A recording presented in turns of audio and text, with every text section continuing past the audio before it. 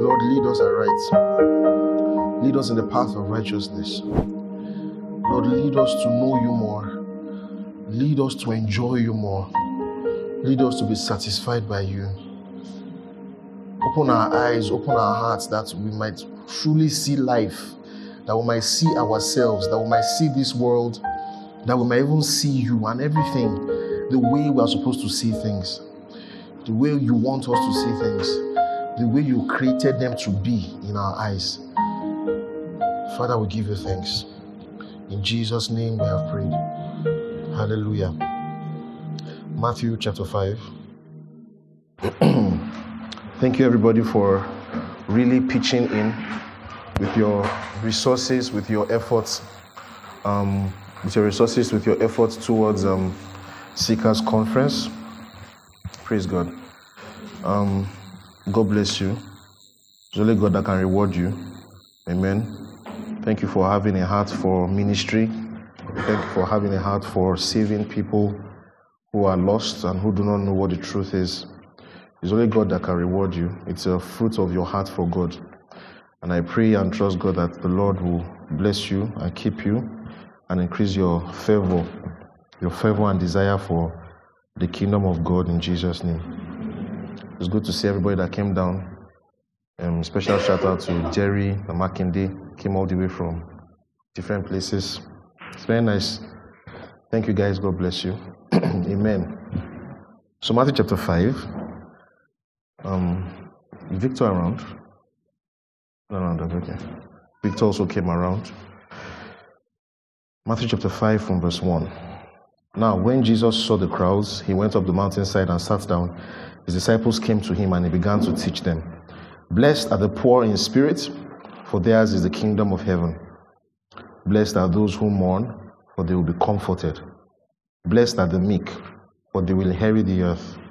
Blessed are those who hunger and thirst for righteousness, for they will be filled. Hallelujah.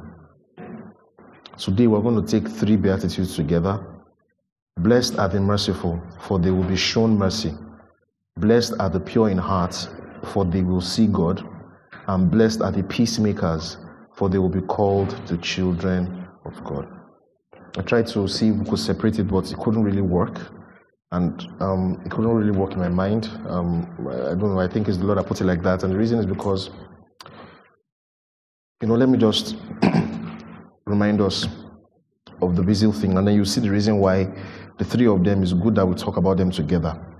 We've said that God is the good, God is the blessed one. I'm not just mocking that, am I a Platonist?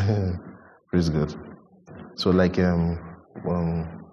Origen said and Tertullian said, God was speaking to Plato. We are the ones that write. He was only seeing a small revelation. Hallelujah. Anyway, sorry, that joke is for Till Bruce. Let's just go on. God is the blessed one. God is the good. So the truth is, and I've been saying over and over, that in this world, because of the broken nature of this world, all of us are groaning.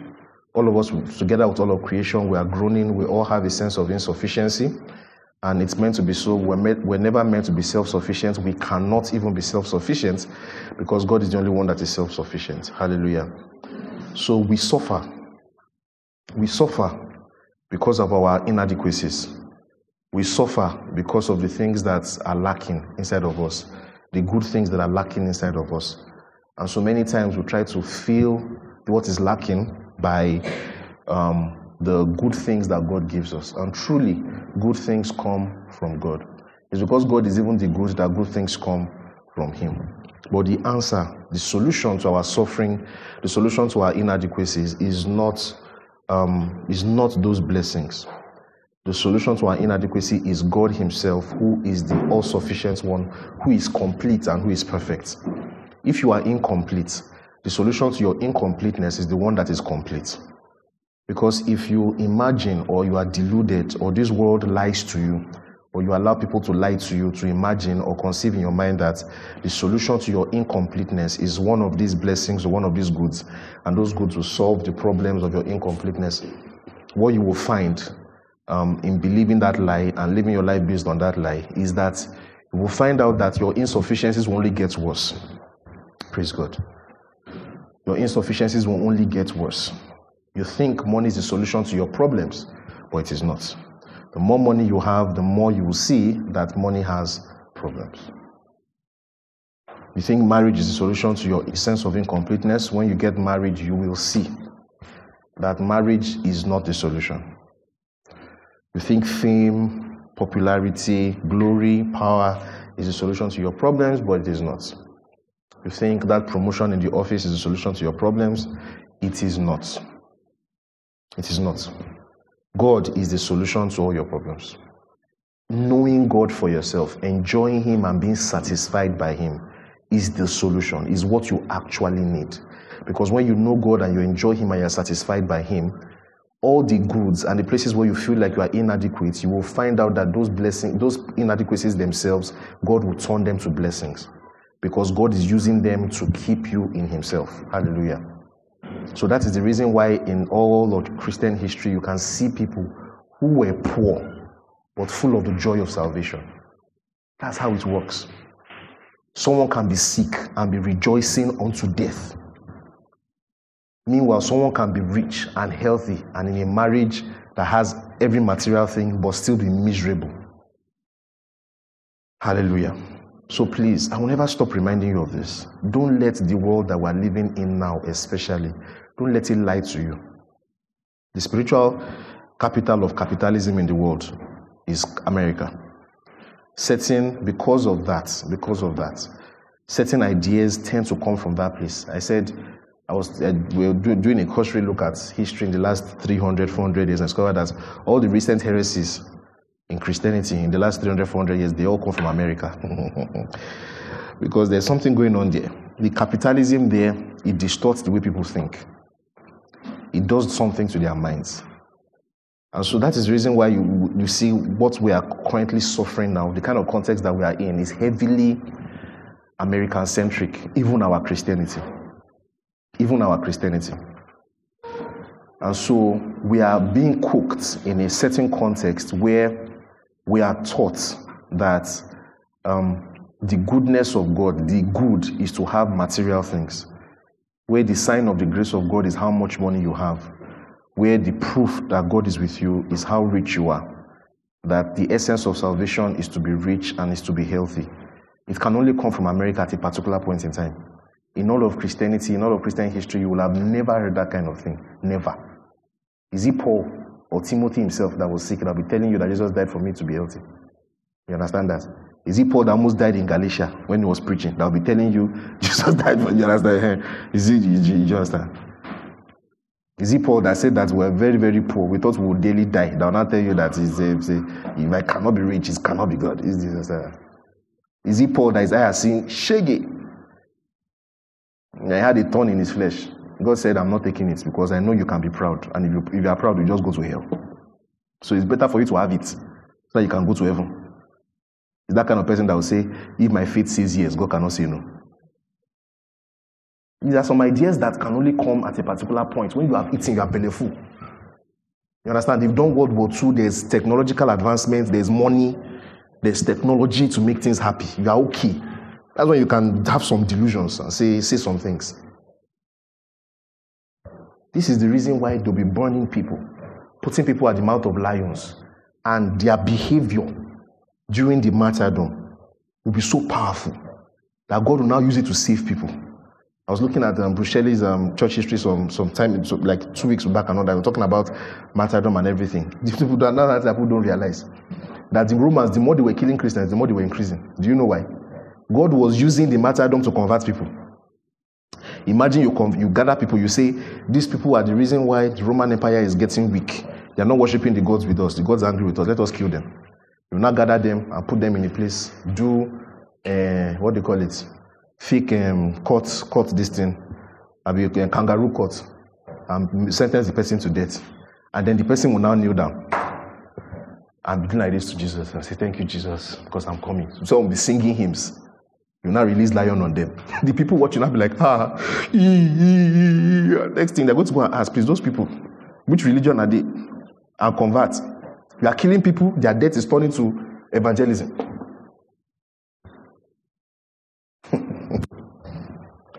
The beauty of Christianity, true Christianity, is in knowing God, enjoying God, and being satisfied with God. And so that is the reason why you see what Jesus calls blessed is not what we call blessed. So what Jesus calls blessed is not what we call blessed. So if you look through this, you will notice something.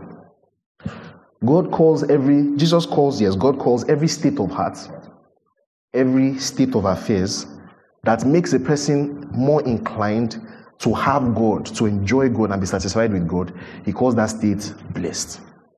If you have a state of heart, or if you have a situation around you, if you have a state of heart, if your heart is in a particular way where it is inclined towards God, to enjoy God and be satisfied with God, and if you are in a situation, whether it is painful or comfortable, where it makes you inclined to enjoy God and be satisfied with God, Jesus calls that state blessed. Because if God is the blessed one, and that situation makes you come to Him, then that situation is what? Blessed. So when you say blessed are the poor in spirit, that state of the inner man, where a man is aware of his insufficiency and is looking for only God to complete him, that man is blessed. You will see the kingdom of heaven. Those who mourn, that means they're in a situation that is painful, they are hungry physically, they are poor physically, and God is using that situation to make them realize their insufficiency. That state around them is what? Blessed. You know, in our context, if you are poor, they say you are not blessed. If you are mourning, you are not blessed. It's only those that are laughing are blessed. If you read the parallel in Luke chapter 6, Jesus said, woe to you that are laughing now, because it don't bizzle for you. He said, woe to you that are rich now. Woe to you that are satisfied now. Woe to you that people are speaking well of you. All the things that we call blessed, God calls it cursed. So we must reorient our minds. We must reorient our minds. He said, blessed are the meek, a heart that is submitted to God, that is instructible by God. He said that heart is blessed because that heart is inclined to listen to God and to serve God. He says, there's God, they will inherit the earth. That means there are allotments of what God is doing on the earth. They will not miss it. God will ensure that they are part of what He's doing in the world. He will use them. He said, blessed are those who hunger and thirst for righteousness. That means those who are hungry, that they want to do what is right. They want to serve God. They want to live a life that is pleasing to God. God will fill them. God will answer their desire. He will fill them. Those that don't want to live in sin. Those that are constantly aware when they fall, or if they fall, and they are aware that they fall, and they are doing something wrong. They are hungry to serve God. All their life is to serve God. He said they will be filled. God will fill them. Hallelujah. Praise Jesus. And today we're going to talk about how the merciful are blessed, how the pure in heart are blessed, and how the peacemakers are blessed. And you see how the three of them are kind of like really intertwined. Like I said earlier, all these virtues of the Beatitudes, it's hard to really separate them in straight, clear lines because they are actually all about a state of heart and state of affairs. Hallelujah. So I said earlier that any state of heart, any situation or state of affairs that inclines us to enjoy God and be satisfied with God, be blessed. Let me now also add that any lifestyle that flows from that state of heart or that state of affairs is also blessed. Are you with me? Praise God. I told you before, I've been saying before, like we have been saying now, that every state of heart and every state of affairs that inclines us to enjoy God and be satisfied with God is what? Blessed. It also follows that every lifestyle, every action, every way of living that flows from that heart or that state of affairs is blessed. And so that's why it says, blessed are the merciful. The state of heart. Let's look at it. It says, blessed are the merciful. Blessed are the merciful. A heart that knows of its insufficiency. A man that knows that it is incomplete. A heart that knows that even me, I am a fruit of the grace of God. That kind of heart is merciful to people. We'll look at it in the scriptures now. Look at what Jesus said. There is a state of heart where a person recognizes their insufficiency. that all the things that they are enjoying in their life is because of the goodness of God. Such people tend to live a life of being merciful. What do I mean by what it means to be merciful? People that are merciful are people that have mercy on others. There's no other way to say it. You understand that? People that are merciful are people that have mercy on others. People that, when people offend them, or people fall, or people have an error, they are quick to forgive. When someone is in need, or someone messes up, and someone needs support, they are quick to help. They are quick to show up to help people. When they hear about a person's story or what a person has done, they are quick to judge what they are hearing in the best possible light. This heart has so many ramifications. A merciful heart. A merciful heart. A merciful heart. Someone that even when they are debating with someone, being merciful is that even if the person that you are debating with is saying something in a weak way, you will go out of your way to create the best possible version of what they are saying. Mercy. Mercy. People that are not quick to close the door on somebody else. A merciful heart is someone that in any kind of situation, they are looking at another person that seems to be underprivileged or seems to be, help me now, this echo is too much. Praise God. That's why I'm talking small. I don't want to shout. Because I know that once I shout, everyone will just do me. Praise God. Every person that recognizes that other people can be in a, for lack of a better word, underprivileged situation in any way, that they are always quick to raise other people up. These are merciful people. Hallelujah. Praise Jesus. They are forgiving people. And it makes a lot of sense that the people who are like this, people who have this kind of heart, and people who live like this, are people that recognize their own insufficiency. They recognize that everything that they have in their life is because of the mercy of God. People who have enjoyed the mercy of God are people that are what? Merciful. And so that's why they are blessed. God will show them mercy. That's why they are blessed. God will be with them. God will show them mercy. Look at Matthew chapter 6, the immediate next chapter, and let's let's look at the prayer, the Lord's Prayer. Verse 9 says, Matthew chapter 6, verse 9 says, and then, this then is how you should pray, the Lord speaking to his disciples. Our Father in heaven, hallowed be your name. Your kingdom come, your will be done on earth as it is in heaven. Give us today our daily bread, and forgive us our debts, as we also have forgiven our debtors.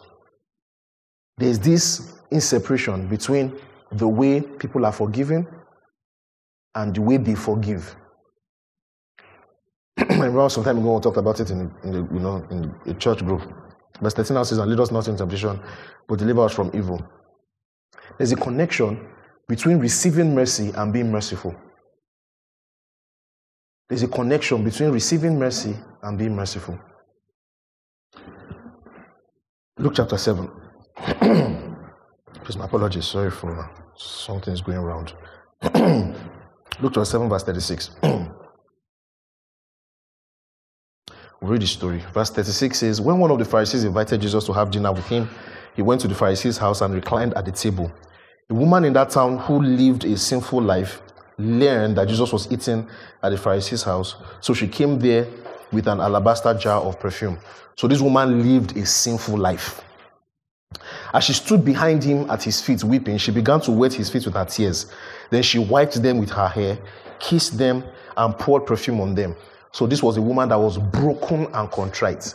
Yes, she had lived a sinful life, but she was broken and contrite. She was actually crying, and her tears is what she was using to wash Jesus' legs, and was, broke her alabaster box. That person now says, when the Pharisees who had invited him saw this, he said to himself, if this man were a prophet, he would know He would know who is touching him and what kind of woman she is, that she's a sinner. Jesus answered him, Simon, I have something to tell you. Can you see the drama going on there? People are talking on one side. Jesus did not talk to those people. He now talked to Peter. I said, Peter, I want to tell you something. And they were listening. It's like a Yoruba conversation. He said, tell me, teacher. Tell me, Papa. You are not a Sunday school teacher. Prophet. Verse 41. 2 people owed money to a certain money lender. One owed him 500 denarii and the other 50. So one owed 10 times more than the other.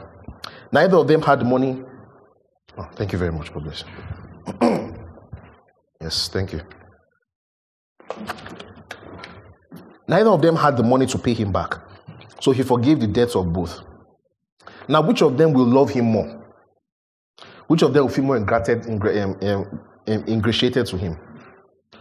Verse 43, Simon replied, I suppose the one who had the bigger debt forgiven. He says, you have judged correctly. That means, yes, you have sense. Then he turned toward the woman and said to Simon, do you see this woman? I came into your house. You did not give me any water for my feet, but she wet my feet with her tears and wiped them with her hair. You did not give me a kiss, but this woman from the time I entered has not stopped kissing my feet. You did not put oil on my head, but she has poured perfume on my feet. Therefore I tell you, her many sins have been forgiven, as her great love has shown. But whoever has been forgiven little, loves little. That's why the Pharisees were the way they were. There's a heart of superiority complex that is not blessed, that is cursed. A heart of superiority complex. A heart of superiority complex is a cursed state. Is a cursed heart. Do you know the reason why?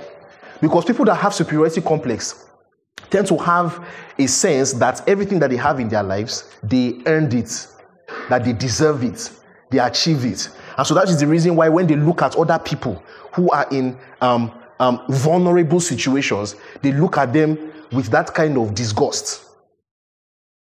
And because they look at them with that kind of disgust, they tend to be very wicked to people. That's why you see that there's a correlation between legalism and wickedness. Have you not noticed it? People that feel that they have their own righteousness. Have you noticed that they are very unmerciful and very wicked to people who are struggling and vulnerable morally? Because those that have been forgiven little will also what? Forgive little. But this is the funny thing. If you feel like as if you've earned what you have, if you feel like as if you've earned your moral state, if you feel like as if your righteousness is your own righteousness, Jesus is telling you here that you have been forgiven little. Do you know what it means to be forgiven little? It means you are going to hell. That's what it means. The reason why you are forgiving people little is because you yourself have been forgiven little. If you know if you are forgiving little, there's no heaven for you. So that's why Jesus says that people that are merciful, people that have that tender-heartedness towards the vulnerable, he says that they will also see the mercy of God. That heart is a blessed heart because it's the God kind of heart. It's the kind of heart that people that know God and enjoy God and are satisfied with God. People that don't know God and have not been satisfied with God are those that feel like they earn what they have. And this thing has ramification not just in moral issues, but even in material issues. Stinginess is a sign of being unmerciful. That people are having pangs of need around you and you're not moved. Let them go and walk. Is it because you are walking that you have the money that you have? People that are working more than you, Nko? What about people that are working more than you? Is it because of your work that they gave you 5 talents? Is it you? Was it not purely the volition of the master? Did you choose the background that you were born to? Even if you want to sing, I start from the bottom now I'm here. I was born to a poor background, now I have plenty money. The skills and ability that you use to amass what you amass, did you not just wake up and find it inside of you? Did you give yourself the talents? Did you give yourself any abilities that you have? Any of your gifts, did you give yourself? Did you not just literally wake up and you were growing up and they were telling you that you are good at this?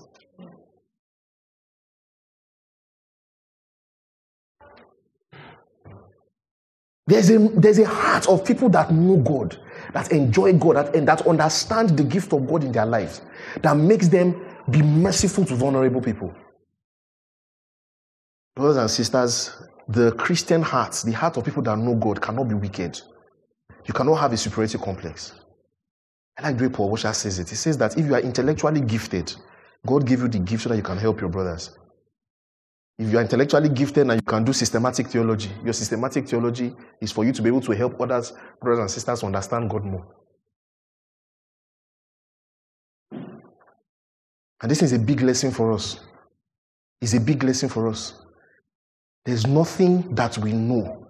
There's nothing we have come to understand that is not purely the grace of God. Each one of us knows deep down inside that it's not because you are good. All the things that we have known and come to understand, Anu Lariba, is the mercy of God.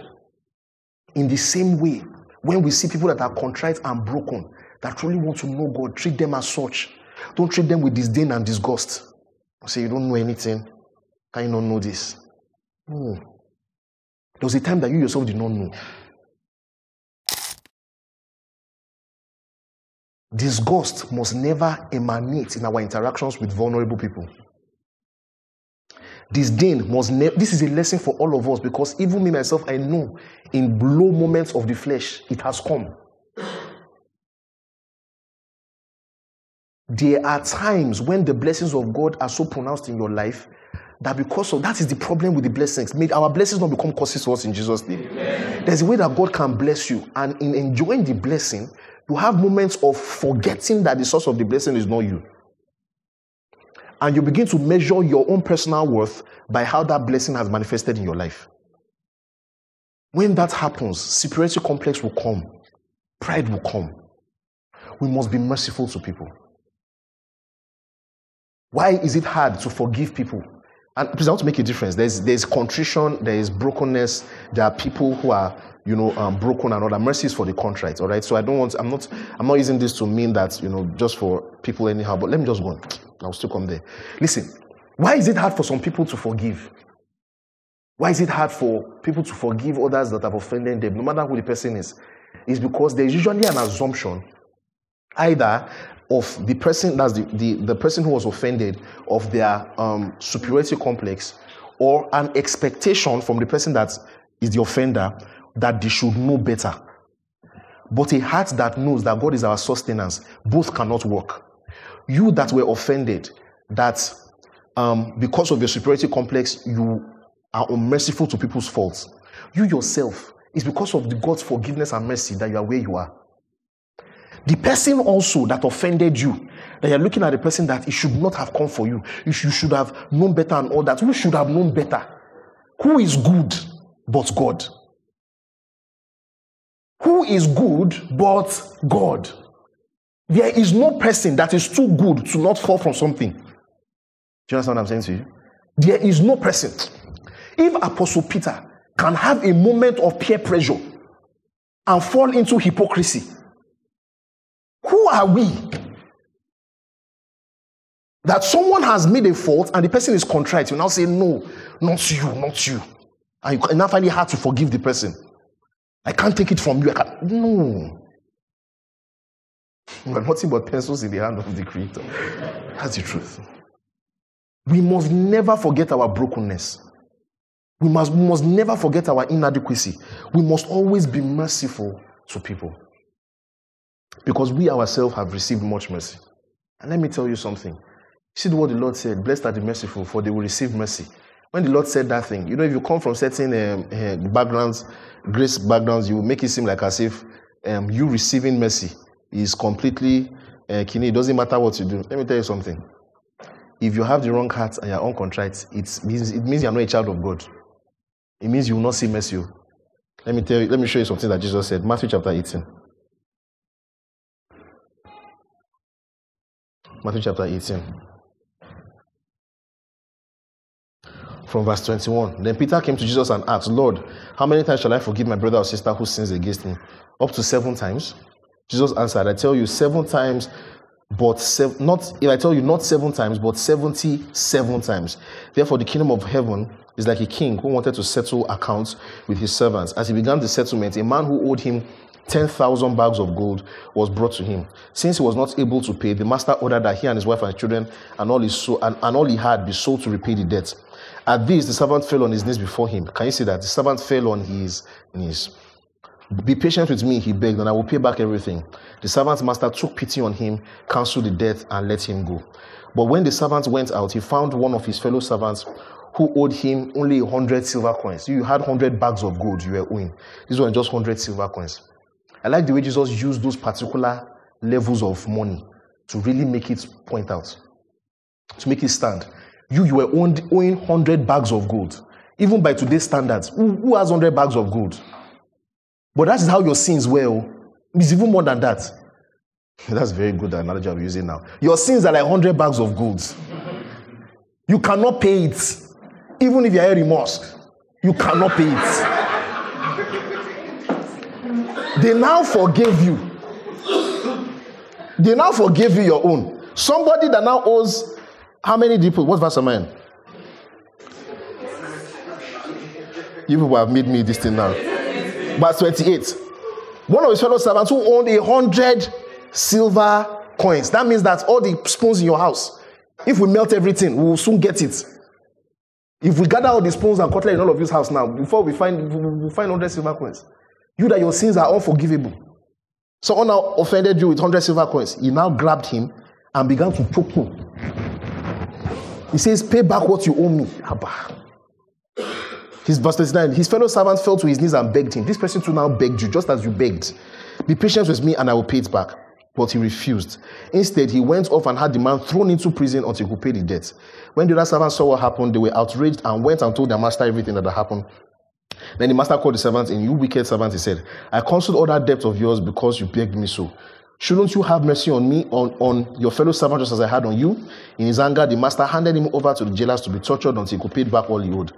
You know that one is forever. There's no way. If they sell all his family, ancestors from Abraham down, they cannot get 100 bags of gold. That's what we tried to explain yesterday at Seeker's conference. He will say that hellfire is eternal. You now say, it's too long. You see, it's 100 bags of gold. The time required to pay all the sins is eternal. Because the person you offended is eternal. Verse 35 now says, this is how my heavenly Father will treat each of you unless you forgive your brother or sister from your heart. Part of the reason why you find it hard to forgive people is that you look at the person and you forget or you assume that maybe you are a good person. That what you have done is not, or the bad things you have done is not so much. I'm not such a bad person. This one is badder than me. So because you're a very bad person, I will not forgive you. Brother, unforgiveness itself is evidence that you are worse than the person you're supposed to forgive. Church out together. See, there's nothing that anybody has done, if they are repentant or contrite, that we cannot have mercy on them for. Because what we have done is much worse. There's a common theme here I don't want you to ignore. The Lord is giving mercy to contrite people. He's a contrite heart, he will not turn back. It is not a rebellious person. So that is where grace goes from grace to hyper grace. This is not extended to someone that, imagine this one standing in front of the master and doesn't kneel down and say, Master, what did they worry you? It's not just 100 bango goes, you know, get more, I beg, forgive me, what's in the happen? You know, that's the problem. They will torture him forever and ever. But when a person is contrite, the psalmist says that a contrite heart will never turn back. If a person is broken, if a person is vulnerable, and they recognize that what they have done is wrong, no matter how big it is, they can't be forgiven. They can't be forgiven. That's why Jesus now, look at what Jesus said. He said, if you don't forgive your brother and sister, my Father in heaven too will not forgive you. So it looks weird, but let me just settle it in your mind now. If you are an unforgiving person, if you're a person with the wicked heart of unforgiveness, you will not enter heaven. It's Jesus that said it. And his word is yea and amen. It does not change. Do you understand now? It's not like Bromo's former people that he can abrogate what he said, that I said something in the Gospels, but I've changed mouths. You understand that? He says, if you are not forgiving, what will happen? My Father will not forgive you. He says, forgive us our trespasses as we forgive those who trespass against us. What that means is that as a believer, if you are truly a child of God, you have the blessed heart of a believer. Unforgiveness is not an option. Do you understand what I'm saying to you? How can you know what Jesus has done for you and not be willing to extend it to others? If you have been forgiven much, you should also forgive much. Hallelujah. Luke chapter 6. Luke chapter 6. Verse 37 says, do not judge and you will not be judged. Do not condemn and you will not be condemned. The judgment there is in the context of condemnation, right? Judge is a loaded word. The context of the word judge must always be used according to the word context. So in this context, the word judge here is about judgment when there's no mercy. All right? Not that a believer cannot judge an evil work and say this work is not good or this thing is not bad. He's talking about condemnation. It says, do not judge and you do not judge and you will not be judged. Do not condemn and you will not be what? Condemned. Forgive and you will be what? Forgiven. Give and it will be given to you. A good measure, pressed down, shaken together and running over will be poured into your lap. For the measure you use, it will be measured to you. That means God is a rewarder. I remember there was a time where in my mind, I almost started going into the extreme of almost making God agnostic on daily reward. As if reward is only at the end of time. Reward is not at the end of the time. Even in daily Christian living, God is sovereign over every little affair. So there is such a thing as instantaneous reward. Now, the reward is not God paying you back for what you have done. It is the Lord approving of your lifestyle. Do you understand that? Is the Lord's approval of your lifestyle. Is the blessedness that comes from living for God. So if you are an unmerciful person, a wicked person, someone that has a superiority complex, that is unkind to people, someone is poor, he's trying to get something, but Nigeria is hard, inflation is rising. You now say, did anybody help me? What is wrong with you? He said, did anybody help me? Nobody helped me. That's what common people that feel like as if they earned what they have in life. Say, nobody helped me. I remember when my uncle, so they are bitter. And they're extending that bitterness to other people. So nobody ever helped me. So why should I help him? Let everybody go their way. And all those guys, no. That's why, in the context of mercy, there is even generosity. Give, and it will be given back to you.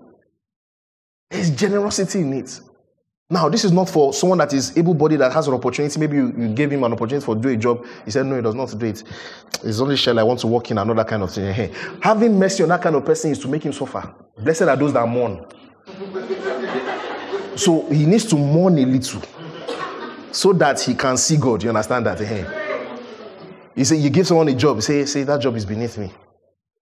You don't have work. I sit in the house eating people's food. Now, I'm using guys because, we'll try to raise the bar for guys and all that, but it applies to ladies too. You're waiting for Prince Charming to come and save you from all your sorrows. You're not using yourself. You'll now be asking money from everybody, begging everybody for money, begging money. You'll now be putting together 1K here, 2K here, 3K here. You're now buying shawarma. The people you're begging money from, they are not eating shawarma. That's what I've been telling you since. It's for those that kneel down and beg the master. That kind of person, there's no mercy involved. It's making mourn. Blessed are those that mourn. Blessed are those that are poor, so that they can see God. So that person needs discipline. Mercy for that kind of person is what? Discipline. But you see someone that is trying, that is helping.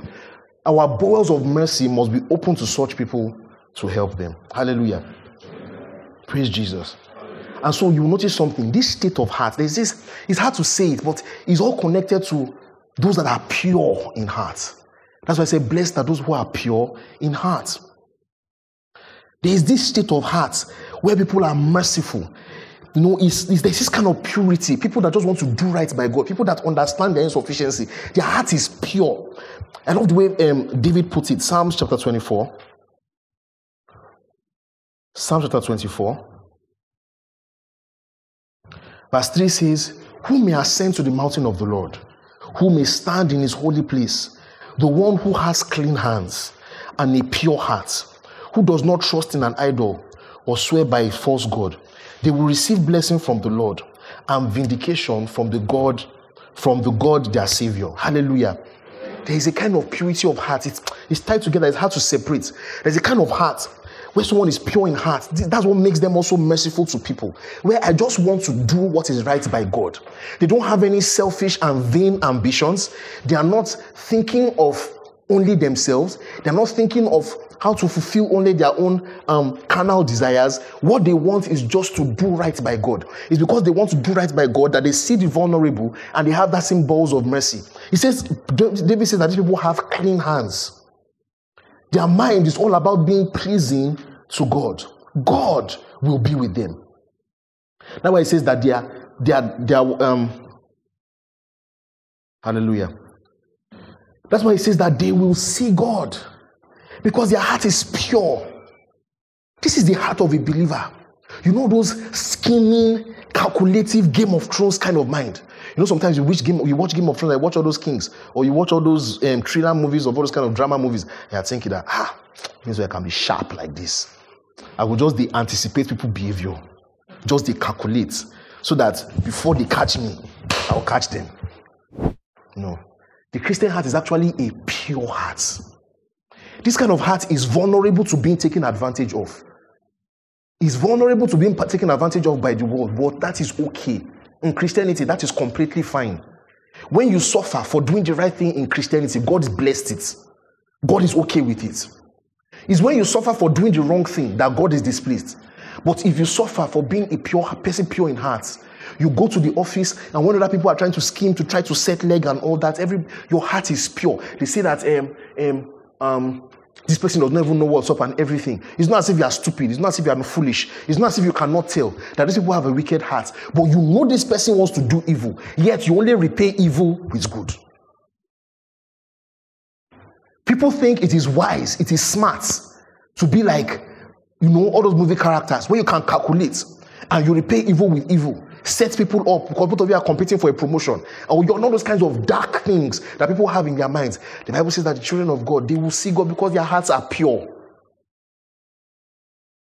There's actually there's a reward. I'm telling you, there's a richness of the Christian experience that people that are pure in heart enjoy, that people that are calculative and scheming will not enjoy. They will see God. Because God is holy and God is pure. God does not have ulterior motives. God is not like, sorry to say again, most former people, that he can deceive his enemies, that I have things that I have in mind, so I want to deceive you because I want to wicked you. No. That's why they will see God. People that are pure in heart, they have a Christian experience that is rich. They have all those kinds of experiences in their lives where they know that God is with them because God will continue revealing himself with them. God will be with them. They will know that God will be with them. Purity of heart. Not repaying evil with evil. Psalm 73.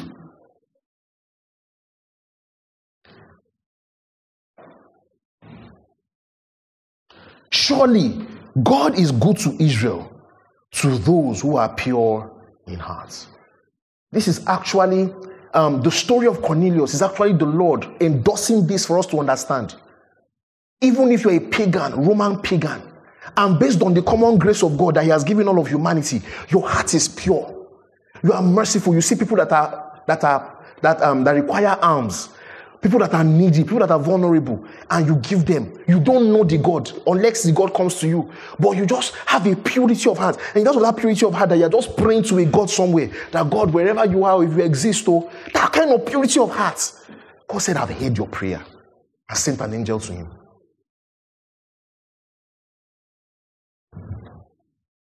Should I get what I'm saying to you? There's nothing cool about being a calculating, self-ambitious, wicked person. There are some people like that. That's when you are talking and things are happening. They have cogs in their brain. that is ruling. They are seeing many, many paths to the outcome. They are users. They see people for how they will use them. Some, they are very manipulative. It's better to just assume that those people are not Christians. Check what I'm saying to you. Say, blessed are the pure in heart, for they will see God. And it is in that same state of affairs, that same kind of heart, that leads people to be also peacemakers. These are people that want to follow peace at all costs, except at the expense of good. Blessed are the peacemakers, for they will be called the children of God. These people want peace with other people as much as possible. There is nothing cool about saying, that's why all those guys, if you say something, to be like as if you're just being angry with people and all that, but I'm saying this mercifully, all right? I'm being merciful now, but you see someone saying, I'm a war, I'm a fight, I'm the clinical, and you're boasting about how you can cause problems for people. Are you Romans chapter 14. Now, that one looks like a caricature, and everybody's laughing. But have you heard people say, this is who I am, I don't take nonsense? This is who I am, I don't take nonsense. Even in your marriage, you are proud about the fact that your husband or your wife knows that they can't near you with some things. See, my siblings know. Even my parents know there are some things. What's wrong with you? Romans chapter 14 verse 9 says, for this very reason, wait, am I on the right? Oh, I'm sure it's not chapter 12.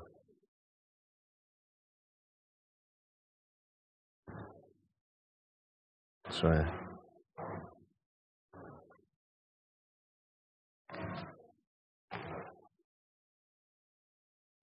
I think while I was feeling sleepy and preparing this message yesterday, I've gotten the wrong verse. It's one of the last chapters of Romans. Follow peace with all men. It's 12, are we? Sorry. Yes. Romans 12. Romans 12 verse 9. Love must be sincere. Hate what is evil, cling to what is good. Be devoted to one another in love. Honor one another above yourselves.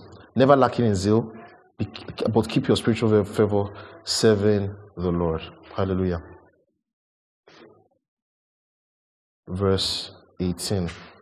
Yes, it's verse 18. Must have been really sleepy. Verse 18. If it is possible, as far as it depends on you, live at peace with everyone. This is the heart of the peacemaker, and Paul was really articulate. He says, as far as it depends on you. What that means is that people who are peacemakers want peace. They do not want trouble. They do not want the seed of discord to be among brethren as much as is within them. There are some things that are beyond you. The things that are beyond you are things that have to do with the will of God. Do you understand that? The things that are beyond you are things that have to do with the will of God. Look at Matthew chapter 10. We'll come back here. Matthew chapter 10. Matthew chapter 10, verse 32. Jesus was speaking. He says, whoever acknowledges me before others, I will also acknowledge before my Father in heaven. But whoever disowns me before others, I will disown before my Father in heaven. Do not suppose that I have come to bring peace on the earth. I did not come to bring peace, but a sword. For I have come to turn a man against his father, a daughter against her mother, a daughter-in-law against her mother-in-law. A man's enemies will be members of his own household. Anyone who loves their father or mother more than me is not worthy of me. Anyone who loves their son or daughter more than me is not worthy of me. Whoever does not take up their cross and follow me is not worthy of me. Whoever finds their life will lose it, and whoever loses their life for my sake will find it. Now, the peace in this context, Jesus is taking the fact that, see, there's something that is going to happen. If people carry their cross, if people love me, it will cause fights. If people love me, if people want to do what is right, if people want to do what is good, if people want to love me and carry their cross, it will cause fights between them and their family. There's nothing that can be done about it. So Paul now says, explaining, that as much as is within you, follow peace with all men. As much as it is up to you. So what is not up to you is that you cannot live sinfully. You cannot reject God because of peace. You understand that? That's not up to you. That's not up to you. That one is not within your power. That one is God's power. And since God will not change his character, he will not change his laws because of you, you too cannot change your laws because of them. So as far as you can, live in peace with others. Children of God are peacemakers. There is nothing cool. I remember when you're growing up and all those kinds of things. There's nothing cool about this carnal idea that you're a troublemaker. Yes, it will make you vulnerable to being taken advantage of. Do you understand that? But there's nothing cool about being a troublemaker. There's nothing cool about being a troublemaker. You are following peace at all costs as long as you're doing your power. So that means that peace that engenders evil is not peace, it's just quietness. Do you understand that? Peace that engenders evil is not peace, it is just quietness. You know, in a graveyard, it is very silent. You know, a graveyard is very quiet. Why? Because everybody is what? Dead. It is true that certain times when Christians are having conversations, it seems like as if there's argument and people are shouting and everything. If all the people that are involved are walking in purity of heart towards each other and are contending for the truth, it is good. If the social media is just quiet and people are going to hell, you're in a graveyard. That's not peace. However, even if we say we're contending for the truth, as much as is within us, that means the things that we can let go. You know, for example, matters that are disputable, matters that are non-essential, come and cause unnecessary rancor over those matters, you know you are not a peacemaker. What it means to actually be a peacemaker is that things that you can let go of, you actually let go of them. This Romans chapter 12 that we just read now is actually, if you read it down and everything, I think that's the reason what I was talking about. I was thinking of chapter 14 and everything. If you read it down, you see, chapter 14 verse 19 says, let us therefore make every effort to do what leads to peace and mutual what? Edification. That's Romans chapter 14 verse 19. Okay, that's what I was probably looking at. Let us therefore make every effort to do what leads to peace and to mutual edification. And the context of this chapter was that, if you read verse 1, it says, accept those who weak in faith without quarreling over disputable matters. One person's faith allows them to eat anything, but another whose faith is weak eats only vegetables. Matters that are disputable. It is not cool to say you are contending for the faith and causing problems over it. Certain matters that are disputable are matters of exhortation and not contention.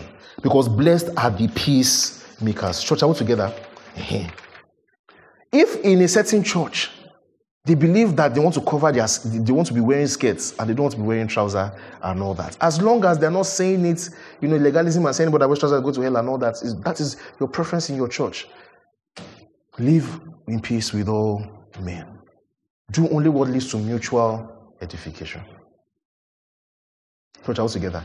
There are some things that are even disputable that we don't even realize yet, that we are just because of the way our church is and all that. If a church comes now and say they want to be meeting on Sunday evenings, on Saturday mornings, I hope you know that's a disputable matter.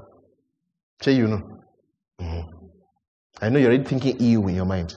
But it is. There are some things that we cannot be quiet about, because to be quiet about them is death.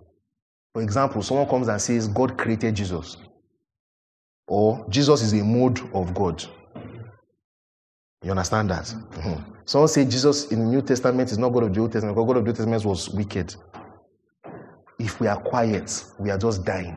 That's cemetery.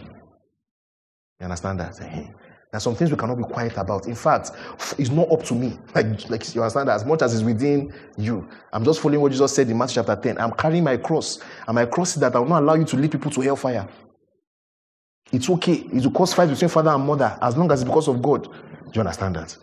But as much as it's within us, we must follow peace with all men. Hallelujah. So that's one thing you see in common thread. with these three things, that we have talked about today. There is a state of heart and there is a lifestyle. There is a pure state of heart and there is a lifestyle of being merciful, being a peaceful person. This state of heart and this lifestyle is of people who know God, enjoy God, realize their insufficiencies. They realize their insufficiencies. They realize that everything that we have in our lives is a fruit of the kindness and of the mercy of God. So the world will look at you, say, listen, there are a lot of things that people don't talk about. Let me tell you one very interesting thing. Do you know that before Constantine made Christianity a illicit religion, being a Christian was like being doomed to be poor? And it's not just because Christians took all these warnings very seriously, that if you are rich, you will not see God and everything and all that, because there were other reasons why.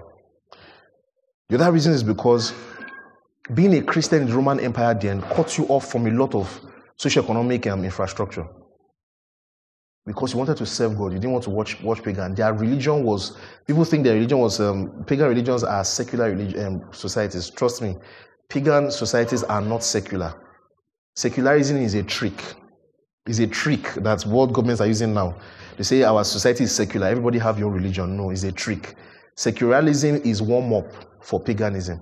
A pagan society is not secular. We don't have religious freedom in pagan societies. You're already seeing the fruits of it now. Their forming in society is secular, but if you go and preach outside, they will arrest you. Is that one secular?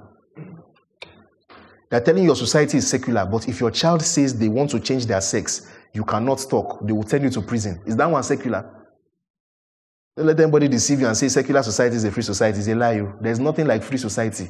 Every society must submit to one God, either God or the prince of demons in charge of that country. The Roman Empire was not free. Part of the thing that Christians were suffering was that there was almost no work they could do. You think that it was Ojulason that Luke was doing PA doctor to Paul? Let me tell you things that were happening in the Roman society. Even to do doctor work, you cannot do doctor work. Because if you go to school and learn doctor work, even if they give you a clinic, the gods of Asclepius, I've been waiting with the name of that Roman god, the god of health, the priest will be there. You must offer to the priest. You must offer to the god if you're going to be a doctor. It's part of the doctor work. You that you're a Christian and you say Jesus died for me and rose again. They now come and tell you that before you can be a doctor, you must be a Babalawo with doctor.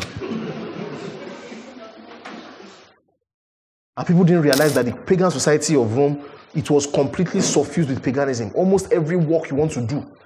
You know, in the history, they tell us that even butchers, even to be a butcher, that my own work is that I'm killing cows and everything. Even to be a butcher, you must sacrifice.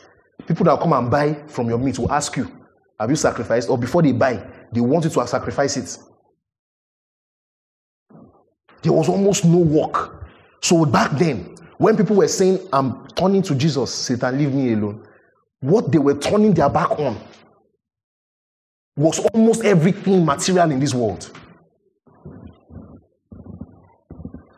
It's not like now that being Christian is even cool. You know it can be cool. Now, you say I'm a Christian, this is cool. And that's why we look like unbelievers sometimes. Why am I saying all these things? Is that the Christian heart, maybe because they were close to Jesus, maybe because they were still closer to Jesus, and because of that the apostles were with them, and then they were just the recent mentees, and you know the apostles' memory was not far. Maybe that's why. But listen, the blessed state of heart that Jesus describes as the kind of heart that Christians should have is not compatible with, it has limitations in terms of the way you will ball in this world. Now, I'm not saying that you cannot have a pure Christian heart and not still have some kind of material progress. You understand that? God can actually do it for you, that the kind of sector that you will get into, your pure heart will allow you to do what you want to do. It's possible. And it's even common. It can happen depending on the kind of country that you are living in. But brother and sister, let me tell you something. The real Christian heart, you see the way Jesus describes what it means to have a blessed heart, that God is pleased with, that God that will see God, that God is with, that they are children of God, that God will show them mercy. This kind of heart is not easy. It's not compatible with balling in this world. It's not. It's not. It will actually cost you. And so that is the reason why people of the world, when they look at you as someone that has this kind of heart, they will look at you like a foolish person. Because what the world calls blessed is not what God calls blessed. Brothers and sisters, you understand what I'm saying to you? This is true blessedness. This is true blessedness. That you have this kind of heart towards God. When you see that is why Christianity, we invented the welfare state. Undisputed. No one can say anything. We invented the welfare state. We are the ones that decided that poor people should come together, and the church states, that is under the bishops, under Gregory and co., that we should be taking care of people that are poor, because this is the Christian heart. There's a way we're beginning to think now, where the world's way of thinking is affecting us. Any kind of doctrine that makes us to be disgusted by poor people and vulnerable people is not the kind of heart of God. There's some things that are so hard to tell people whose minds are already warped. It's very difficult to explain to them. It's very difficult to explain to them. There's certain analogies and certain jokes and certain things that people say about in prosperity gospel and everything that actually comes from a heart of disgust for poor people.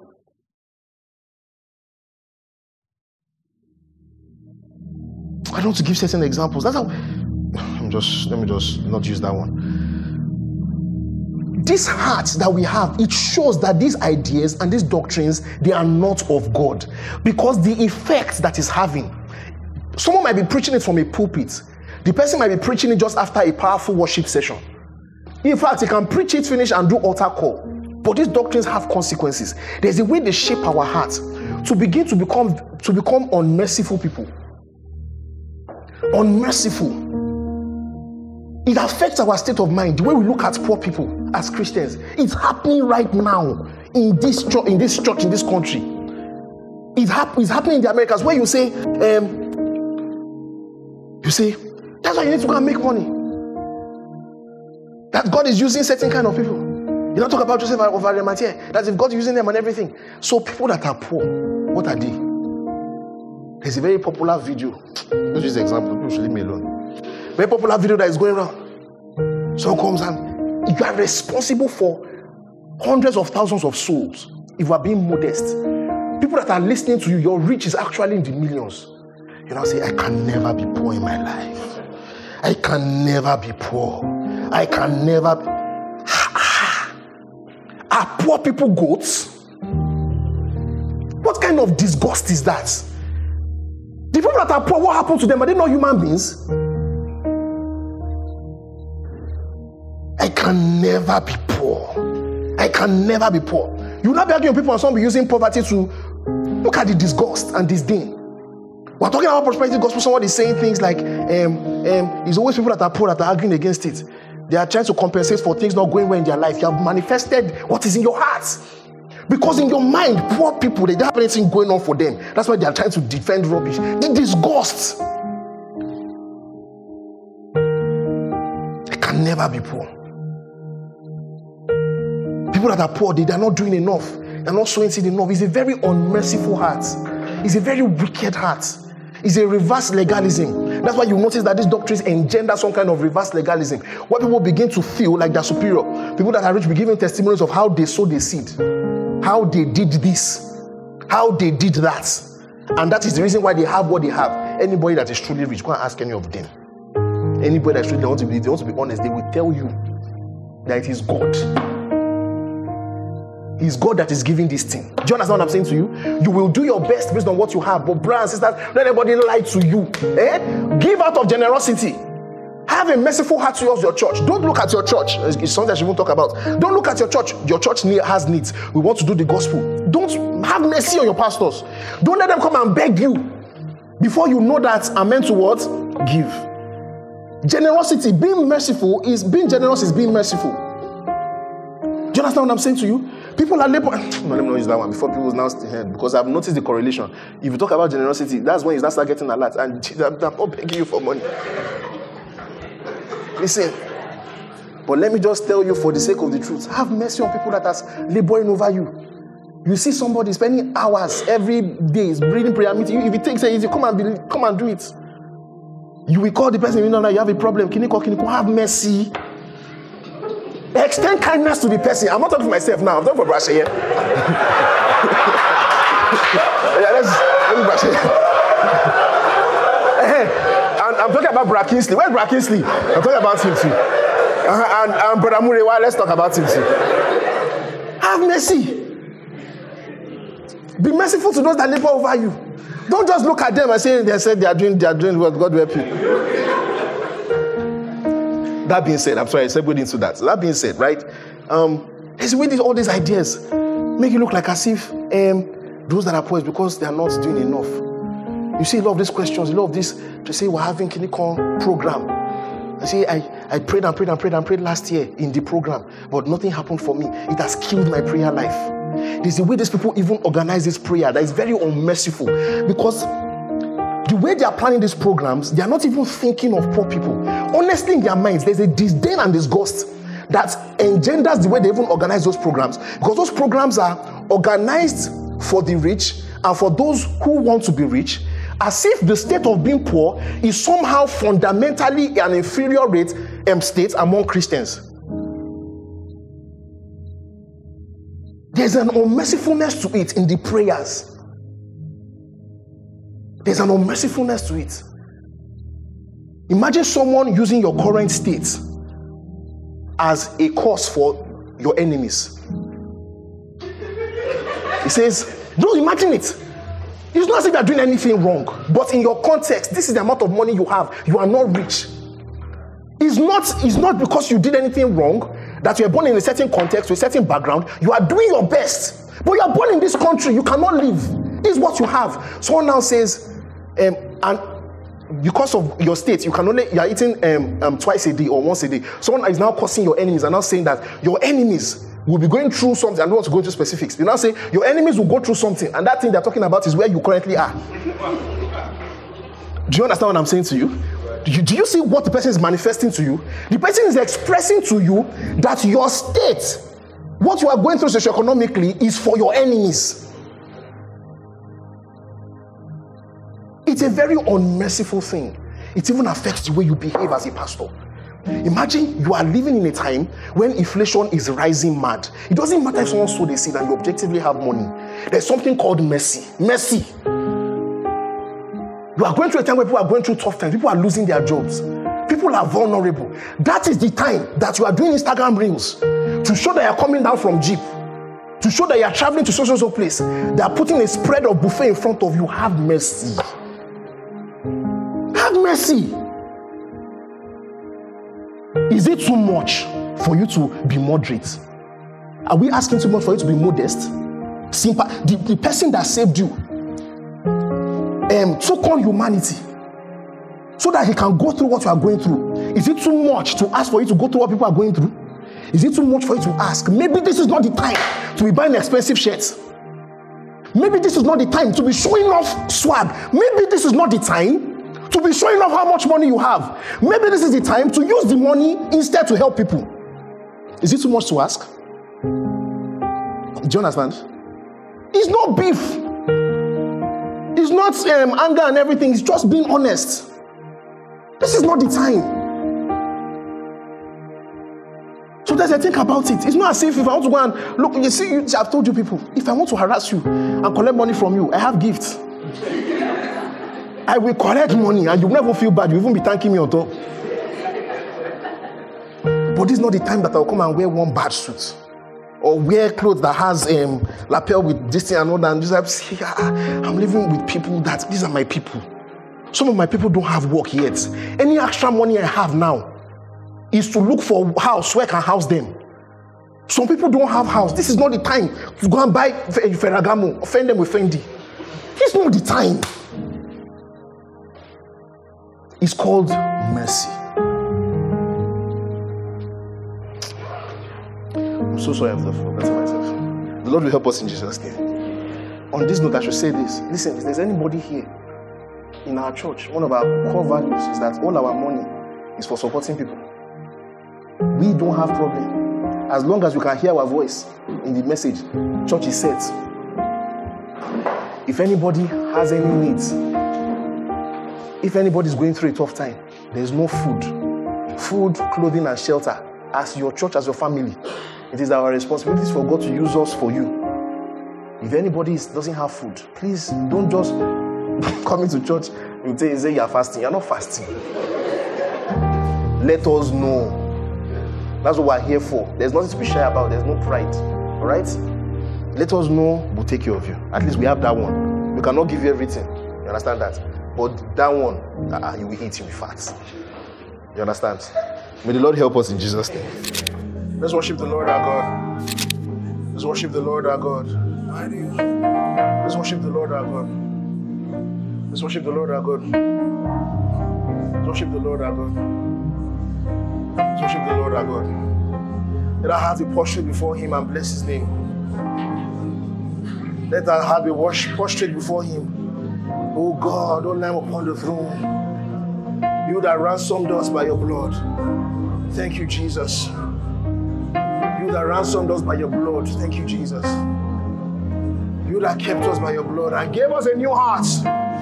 You gave us a new heart. Thank you, Jesus. A pure heart, a merciful heart, a peacemaking heart. Thank you, Jesus.